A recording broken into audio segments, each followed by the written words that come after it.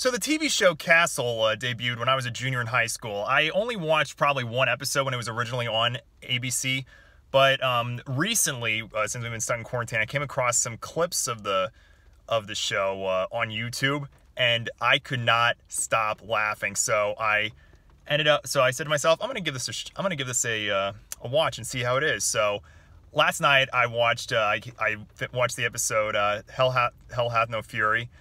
From season 1, the 4th episode, and the running gag was throughout the episode was how bad the coffee was in the 12th precinct. So Castle took it upon himself to purchase the precinct an espresso machine.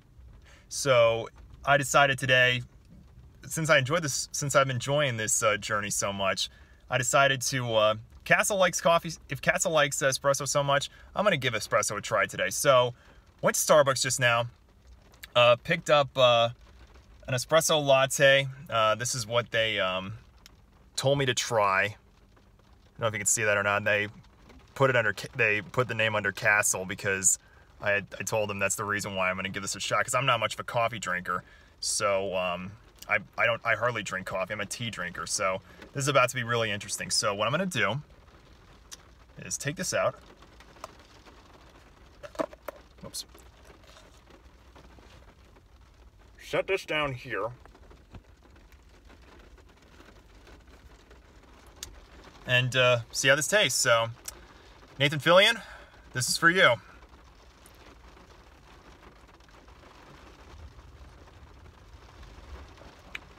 Oh, wow.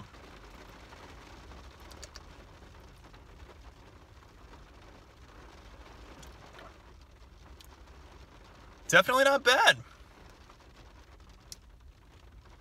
Like I said, I'm a tea drinker, not a coffee drinker, but I can definitely I can get into the espresso game.